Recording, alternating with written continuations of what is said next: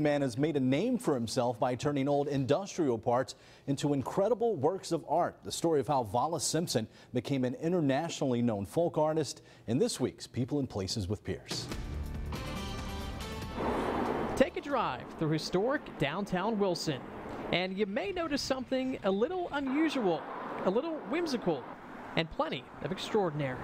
Whirligig is sort of just a general term used for things that move in the wind like this.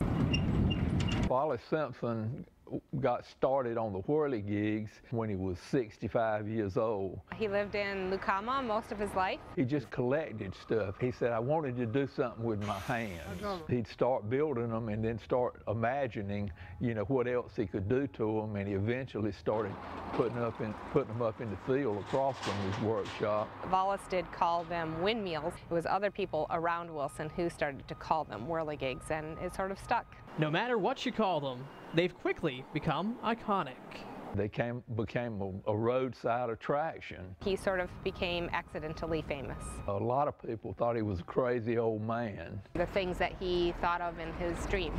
So he would dream them, he would wake up, he would make them. He never intended his whirligigs to go anywhere but be right there on his farm. When Vollis got into his late 80s and early 90s, he realized that he wasn't able to take care of them. So the city of Wilson came up with a plan.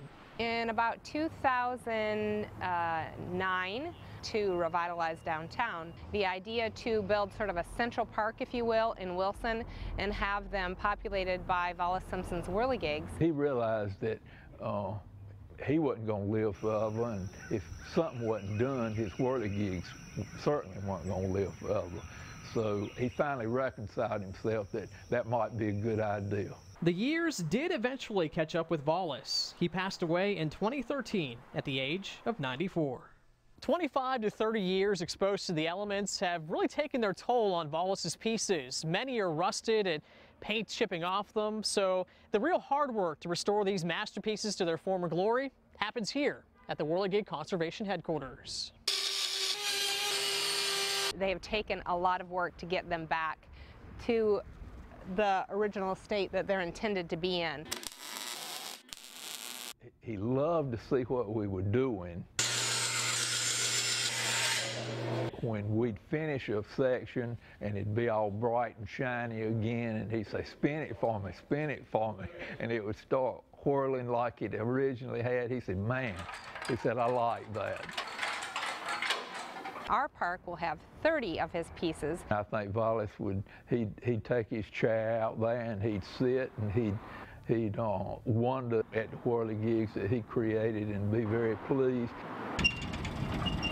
The father, husband, neighbor, and friend is now at the center of a movement even he couldn't have dreamed of. In Wilson, Wilson County, Pierce Legion, on your side. The park is expected to be completed in time for Wilson's annual Whirligig Festival in November. Pierce is always looking for unique people and places to visit right here in the East. If you have an idea, send him an email or connect with him on social media.